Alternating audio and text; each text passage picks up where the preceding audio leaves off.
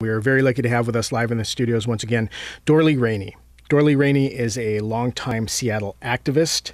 She's a former school board member in Issaquah, a former PTA president, former mayoral candidate, former candidate for King County Council, and currently a member of Women in Black. Dorli, thank you very much for coming and spending time with us this morning. Thank you, Mike, for having me. It's always a pleasure. So, start out. You are involved with many different issues, but the one I see you most active with of late is foreclosures and our banking system. In fact, you were just recently arrested at a Wells Fargo bank. Can you talk about that whole issue? Yes. Well, I work with SAFE. That stands for Standing Against Foreclosure and Evictions. It is an organization that was coming out of the 99 protests, and a lot of very committed people working there to help people who are going through foreclosures. This whole mess was precipitated by fraudulent actions by Washington Mutual and other banks. Countrywide was one of the banks that took marginal or low marginal loans. And finally, when Washington Mutual went bankrupt, they had Countrywide was one of the banks that they worked with. So Countrywide's loans were all in trouble. And when the bailouts came, there were 5 big banks, which General Motors and others, who got a lot of money. But the banks were supposed to help people to either stay in their homes, to pay rent, to lower their payments, or help in any way, shape, or form to stop the hurt. What the banks are doing now is they say, all right, you have to bring X amount of papers in that we need to track your loan, because the loans, if it were a Washington Mutual loan and a Countrywide loan, it may have gone for servicing to Chase or to Wells Fargo or to U.S. Bank. And then they sold them off to other people, and they split the good ones off from the bad ones and kept Deutsche Bank, for instance, became involved. They got loans. So one foreclosure we had, we found out that Wells Fargo was the servicer for Deutsche Bank, who said, we never owned the loan, we just got the paper. Their mortgages are very hard to trace because they got split up in different parcels to get sold off to investors. And so we did have a very specific problem with Wells Fargo. They absolutely refused to talk to anybody, and the person that we worked with, we went into the bank with a check, and they would not even let us go near the bank, anywhere towards the tellers or to the managers. We have made at least 6 attempts to pay that mortgage, and Wells Fargo will not accept it. We found out then that they were just servicing that loan for Deutsche Bank, who was also servicing it for Wells Fargo. For Chase.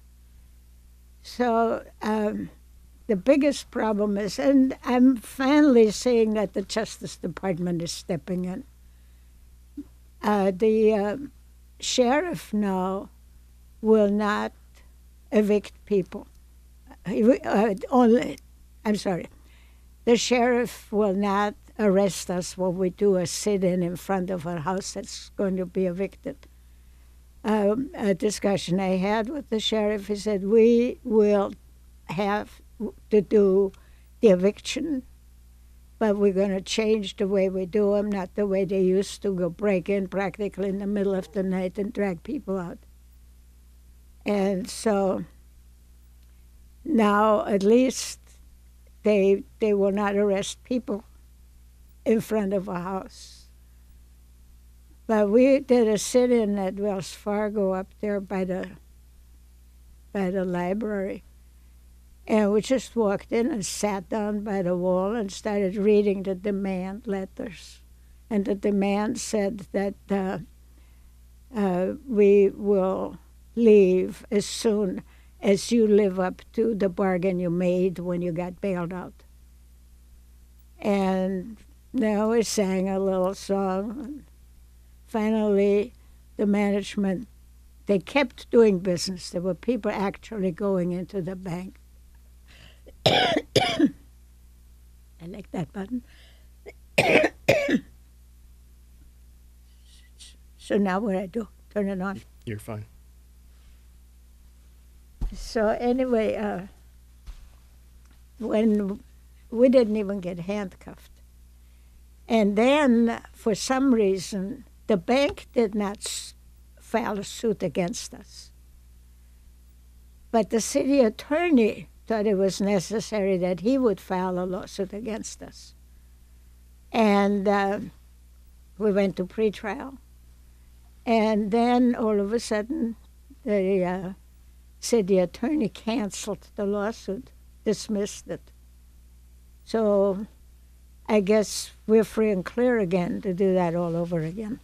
So City Attorney Pete Holmes felt that he filed the lawsuit against us for a sit-in at Wells Fargo.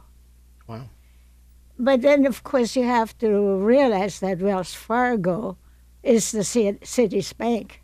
So I understand that the city of Seattle just recently changed laws to review in the future any financial institutions they have dealings with. So, but that clears Wells Fargo for now. Yes, it does. Well, the other hurdle is that they have to have one of the big banks, because we don't have a state bank, and other private banks or small state banks don't have the money to service the short and long-term business that the city has. Some of the money has to be there immediately when they have to pay bills, and some banks and credit unions don't have the kind of reserves. So once you get into this, there's just no end to the problems that have to be solved before we can really see some progress. And the reluctance of our elected officials to actually do something is staggering. So you were prepared to be arrested and or serve time for this issue? Whatever, yes. Because I'm very lucky. I live on Social Security. I don't have any great needs. And the young people can't do it. They cannot take time off from work. We had 2 teachers with us, and they were really frightened that they might lose a job over something like this, or get incarcerated, or have to get a big fine that they need to pay off. So not everybody can do sit-ins, because you lose time and money when you sit in somewhere and have to go to jail.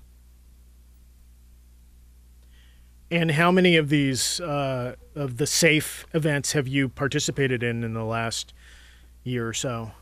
Well, a lot of them. I don't know if I've been arrested twice. Once at the house of Jeremy. I don't know if you know the story of Jeremy. He's the guy that kept wanting to pay the bank, and the bank would not take his money. Interesting. So is that the same case that you were in at the bank and got arrested for, or was that a different situation? That was at his house. Okay. All right. So another issue that you have we've all been focusing on longer and appears to be having some troubles at the moment is the tunnel, the deep bore tunnel. You want to talk about that a little bit? The deep, boring tunnel. Well, when those of us who fought against the tunnel tried to get things done properly, I have files that some engineers and really knowledgeable people put together against the tunnel. And we could not get a hearing. There was all this problem with getting our material in front of the city council, and you cannot do that in 2 minutes. There's no such a thing as a meaningful dialogue with the city council as it is now constituted until the end of the year, when we may have more direct involvement with the public from our city council. I have some hopes that we'll have more than just Shama. But when I look at what's going on now, the cost overruns are already there. Every day that tunnel machine sits there, another day is another day of cost overruns. And the people don't really realize the problems that's going to face us with transportation, with the traffic, the transit cuts, and all the other transportation cuts, that people will not go through the tunnel. Because if you want to go from West Seattle to downtown Seattle, you cannot go to the tunnel. You have to go down the surface roads to get into downtown.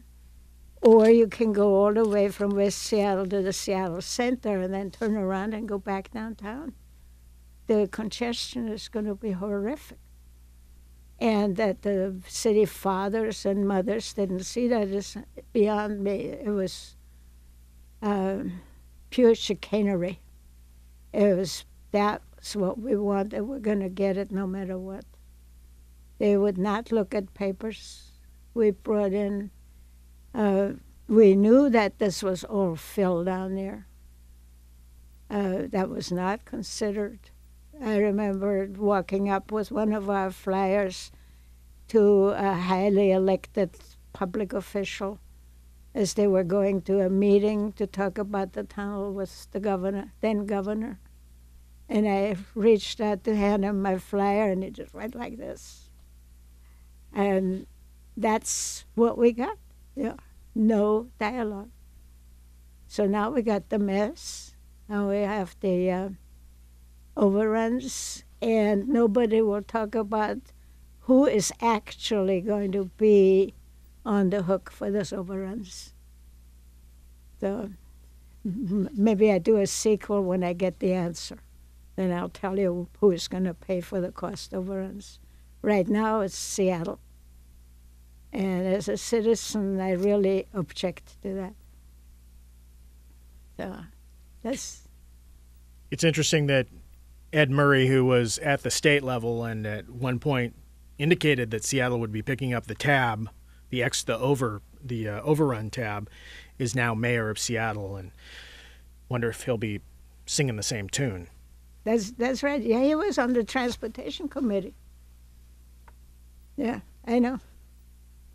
And we see this with everything else. You know, with the Sounder and Metro having their problems. The Sounder spend extraordinary money on the shelters and all these frills that we have now on the bus lines, on the D lines, on the rapid ride. You cannot really predict when a certain bus is going to be somewhere, especially when they go from West Seattle through the Sodo mess and all the way out to Ballard.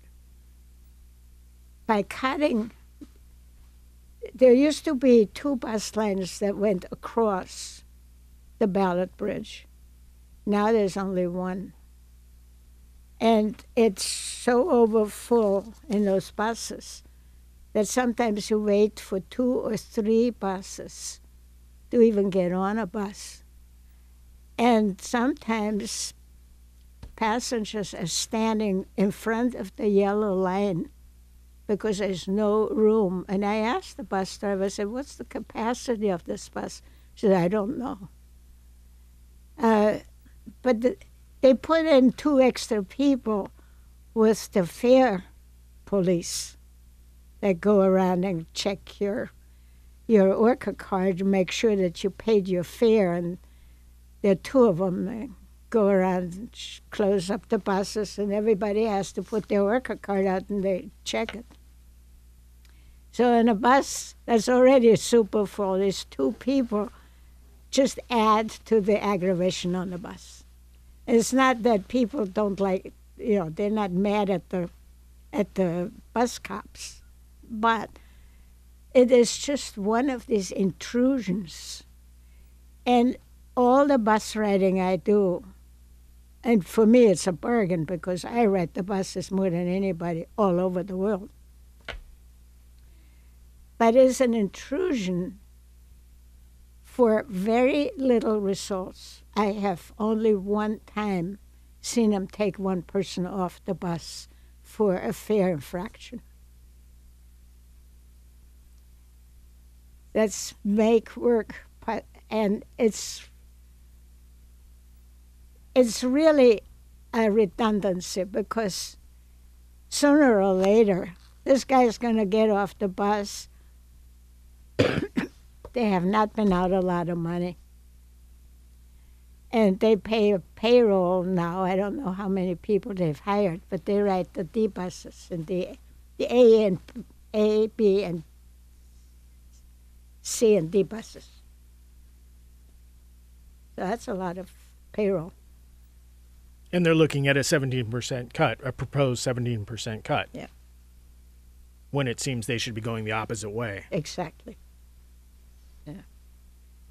So, but the buses, if you want to go from Ballard to Seattle at around 2:33, between 2:30 and 3:30, when all the school kids from Ballard High get out, you can wait for 3 or 4 buses to get on. And nobody ever comes and checks this out. That the fare patrol should check to see if that bus is over capacity and make a report. But we have people that are slotted in to do one thing, check the fare, and don't see anything around you. Don't see that that bus is overstretched, that there are too many people on this bus. And if an accident happens, it's going to be mayhem. So I think the people that run the parking patrol and those fare patrol people, they all ought to check and see what else is going on around where they stop. They should not just give a ticket to the guy who's overparked, but if they see some vandalism going on, they ought to report it, or a huge pothole somewhere. They should report it. But no, this is not their job. And everybody does only their job, which is not very cost effective. You've lived in Seattle since 1956? Yes. Have you always used the bus system? Has it gotten worse since then? No. We had one car, and my ex worked for Boeing down on Harbor Island, and if I wanted to go somewhere, in those days we had buses, but it wasn't as good as even now. I had to go drive him down and pick him up from work again. But I used to say to my daughter, do you look out for where the Space Needle is? And I headed for the Space Needle to make it home okay, because I couldn't find my way home from Harbor Island without the Space Needle there. Now you can barely see it. But no, I plead guilty. I had a car, and finally the kids started working, and they shared a car. So yeah, I'm really doing my mea culpas here.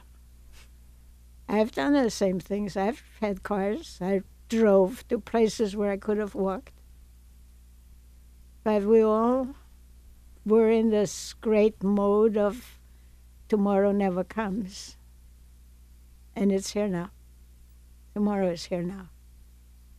With the pollution and with the climate change and everything else. So we only have about 8 minutes left. You ran for mayor of Seattle, and we have a new mayor coming in here in another month. What would you recommend as changes to our new mayor coming in if you had the power? Well, I really don't know enough about Murray. That's the funny thing, you know. He was on all kinds of committees, but he never really came. You say, "Oh yeah, Murray. All right, I grant him. He stuck with this project of gay marriage, and he finally pushed that through." But that's really the only thing that sticks in my mind. And you know, I go to Olympia a lot. I've never had the feeling of a great leader there. And so I don't know what I would ask Murray to do, because you know, we've already asked for more funding for schools, and we asked for more funding for homeless people and stuff like that. And now he seems to embrace things like the $15 an hour minimum wage, which is a good thing, but it was not his original thought. It is a coattail kind of thing, I think. So he's going to have to do a few things before I can really peg him into what can he accomplish and what will he do. I mean, he cannot undo the devil. He would have to really get busy working with the homeless problem. And Seattle City Council is a very vindictive organization. When you think what they did to Nicholasville, where they were split into 3 camps, split families, now they have to have extra porta potties, they have to have extra dumpsters, they have to pay deposit on dumpsters and things. So everything they do is now 3 times as expensive. And the city gave $500,000 to the Union Gospel Mission to put 10 people into housing. And the first thing, you know, and I'm not saying it's all bad. It's not all bad. But it's a misdirection of funds. And just because the name Nicholasville does not go down well with some of the city council people and some other leaders in town, doesn't mean that the homeless people don't deserve a chance. You see this vindictiveness when you go to the bus shelters, where there used to be benches, but oh no, we can't have that. The homeless people will sit there, or maybe even a drunk, for God's sake. We can't have that. So now they got one little seat in the bus shelters. So if there are 2 old ladies, one loses. No, period. You stand up, you sit down. It is visible all over Seattle, the nastiness. When you look at the ledges, the windows at the courthouse, they got these metal things, clips. by the windowsills, just so nobody sit there. And you find these things all over town, where there's a place where somebody might be able to sit down. They put the clips up there. And I'm not sure what else they're going to do next. But I'm hoping for a more humane city council than what we have now. But as to the mayor, I'm going to have to just wait and see. All right. In 3 minutes, can you sum up why people should become active about things they care about? Well, one of the things, it feels good when you do something besides sit and watch YouTube cartoons. It just, you feel like you're there for something. And I have friends who really are depressed because they feel useless. And I said, you want to go with me? Well, I have to play cards tonight, okay? But ask me the next time. But the next time they have to do something else, like watch some television show or a soap opera or something.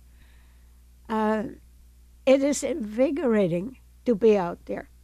I love riding the buses. I find somebody I know on the buses almost every day. And if not, somebody else will say something and we'll start a conversation, and it's fun.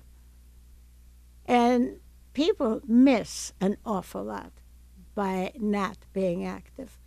And it's interesting business. You know, like, for instance, right in the middle of this Boeing mess, Brazil has now just canceled a 36 fighter jets that Boeing was supposed to build for Brazil, and gave it to the great Swedish car maker Saab.